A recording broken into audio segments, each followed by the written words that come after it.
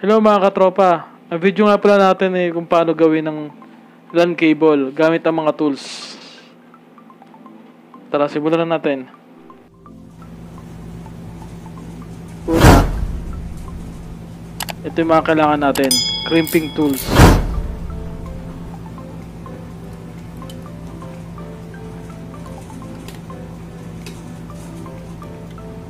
Itong next, LAN tester cable.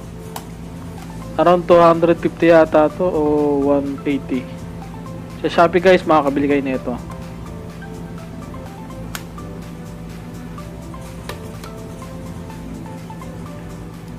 Ito naman yung gagamitin mo, RJ45 pampatch, and then UTP cable. Yan, Cat 5E o Cat 5.6 pwede naman. Same lang.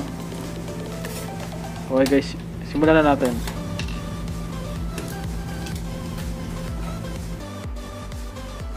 Una, i-cut mo itong crimping na to. May built-in naman siya pero pwede naman kutsilyo kung saan komportable. Mag-cut kayo mga 2 inch. Dahan-dahan lang sa pag-cut para hindi tamaan yung cable wire. Yan.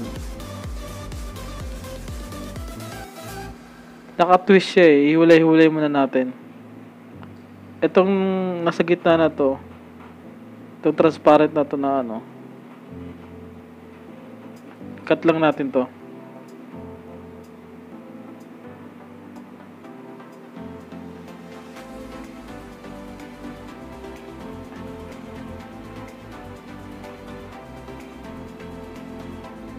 Yan.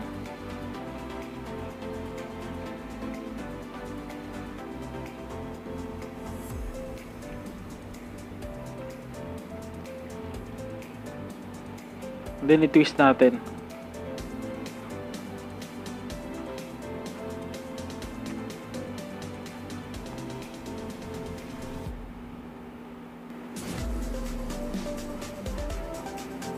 Solid brown and white brown. Yan, magkasama yan. And then solid green, white green. Magkasama yan, pero ang itatabi natin sa green, ito kasi yung standard na ginagamit. Next sa green yung yung white blue.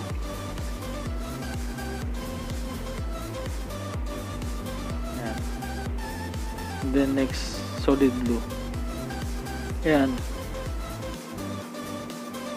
Dapat naka siya, naka-straight. So, next sa blue, green, white, and then solid green, white, orange.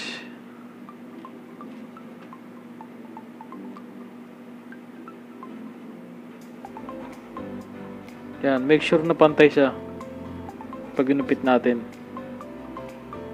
Yan, double check natin.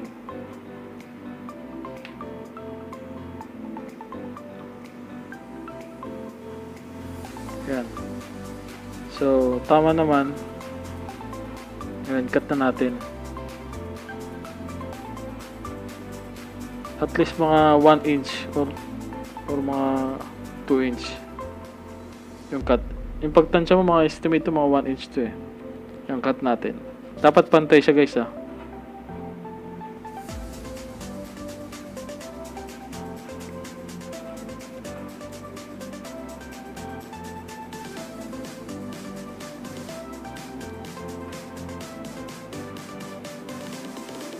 Yan, double check nyo lagi. Yan, dahan-dahan natin ito ipapasok. Yung RJ45, dapat sagad yung cable doon sa mismo, sa dulo ng RJ45, para tatamaan siya kapag nakrimta natin, para lumapat yung tanso. Yan, pasok na natin na maigi. Yan. Kailangan guys, double check mo to ah. Tapos yung cover ng UTP cable, dapat pasok siya. Para doon siya maglalak eh. Ayan. Bawat gilid, tingnan nyo rin kung pumasok. Kailangan dito maingat kayo eh. Pero pag nasanay na kayo, mabilis na lang yung magagawa to.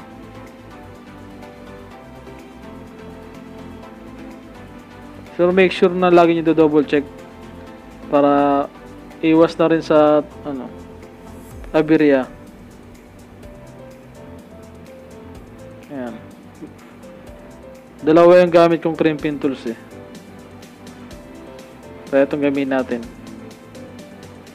Marami ng karanasan to eh. Ayan.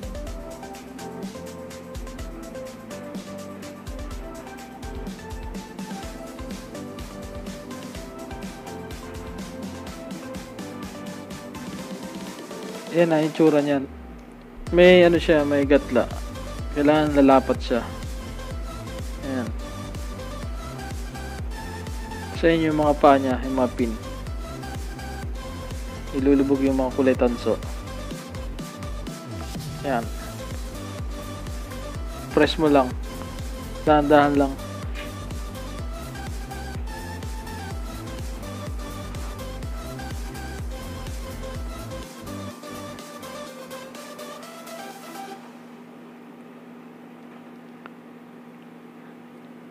So, ayan guys. Double check mo lang lagi yung gilid. Ayan.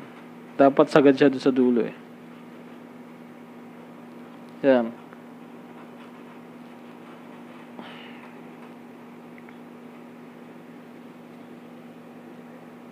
Ayan guys. Matibay na to guys. Ngayon, last na gagawin natin yung tools na pan-testing. Ayan. Diyan mo matitrace kung pantay ba yung dulo sa dulo? Tama ba yung pag-crimp natin? Or kung wala bang bumitaw? Ah, mali. Sa kabila pala. Bumapasok sa kabila. Yan. Kamali ako doon ah. Yan. Kailangan magra-running light siya ng sabay. Kapag walang tumalon o walang bumakante, pareho, halos pareho siya. Yan, pareho yung pagbaba niya, running light. Minsan na okay, perfect yung gawa natin. Yan, nag-running light. So, ibig sabihin, pwede na siya. Yan guys, ganyan lang kabit ng LAN tester. At gumawa ng LAN cable. Madali lang naman. Hanggang dito na lang po